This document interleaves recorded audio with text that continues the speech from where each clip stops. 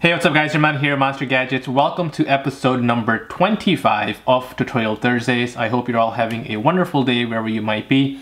Thank you so much for joining me. If you are a new viewer, please consider subscribing and liking my video. If you are a return viewer and subscriber, thank you so much for your support. I greatly appreciate it. So today's tutorial is going to be about Adobe Premiere and how we can basically create text as well as graphics and have them move through a transition. You can do it the boring way where basically a text flows in like this, or you can kind of ramp it up and where it kind of comes quickly and disappears and things like that. But I'm going to show you how to also add motion blur to it right in Adobe Premiere. So let's go ahead and dive into it after this intro.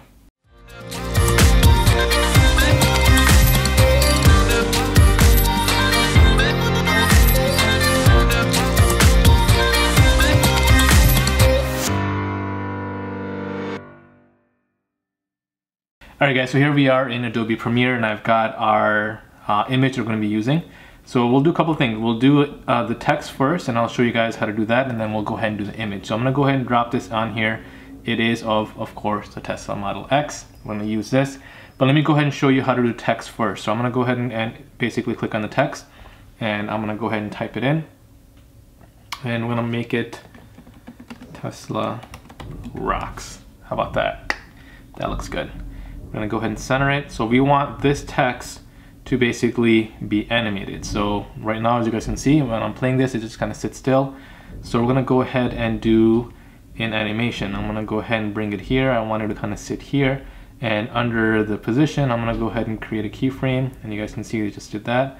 I'm gonna go ahead and bring this back and I'm gonna turn this away so it's out of frame. So now when I go to play this, it kind of looks like that. It kind of just flows in.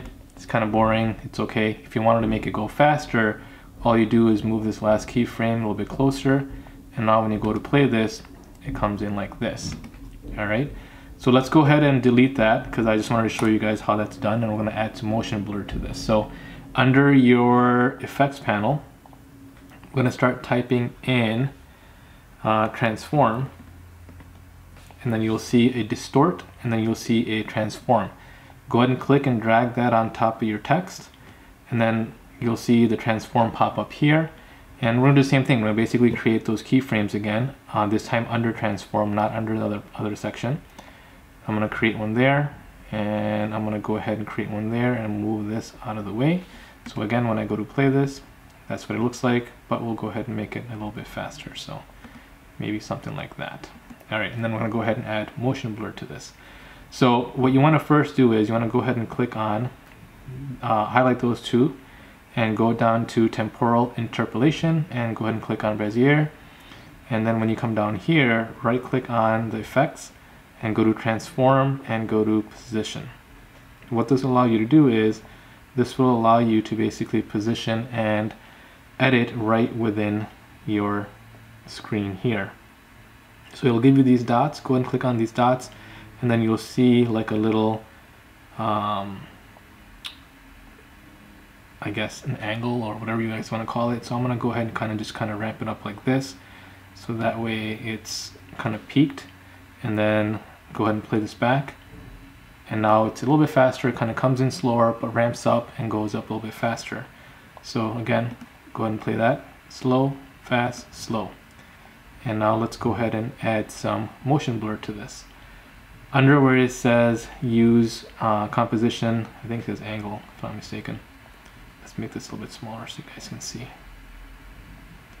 Yeah, use composition shutter angle. Go ahead and click off of that, and then right under where it says shutter angle, go ahead and crank this up. So it goes all the way up to 360 depending on how much blur you want to put in. It's up to you. We'll leave it maybe around 200. We'll leave it right there. So now when I go to play this, it comes and adds motion blur to it, and then it comes out of it. So as it ramps up, it puts in motion blur and then it comes clear again. So that's how you do it on text. The image itself is actually no different. So you're gonna do the same thing. You're gonna select the image and you're gonna go through the same exact steps as you did with the text. And one of the cool things I want to show you, I'm not going to show you guys how to do the image just because again it's the same way that you would do the text. You can mess around with the ramp settings and you can have it come slower, come faster, or maybe come slower, ramp up, and you get what I'm talking about. So one other cool thing that I want to tell you about is, let's just say, for example, you've got this text.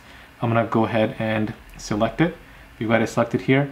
Under transform, click on position, and it's going to give you this little dotted line. On this dotted line, you can actually play around with this, and you can move it to wherever you want, really. So let's just say you wanted to come up here and then kind of come down. You can do that. All you do is go back to the beginning, play it, come down, and look at that. Now it's just doing this weird thing. Can you guys do that? I'm joking. So depending on how you want it to come in, you can play around with these settings and you can set different points. So, you know, let's just say here, maybe I wanted to come a little bit back this way. So now it's going to create that for me. And now when I go back and play it, it's going to go up, down, and around the car. So I think it's pretty cool. There's endless capabilities with this, depending on what you're doing for your project, how you want to use it. You can have it going around an object. You can kind of have it really do whatever you want, instead of it just kind of coming in slowly. It's boring. So play around with it, see what works for you. Hopefully you guys found this video to be helpful. If you did, give me a big thumbs up. Subscribe to my channel if you haven't already, and I will see you guys next time. Goodbye.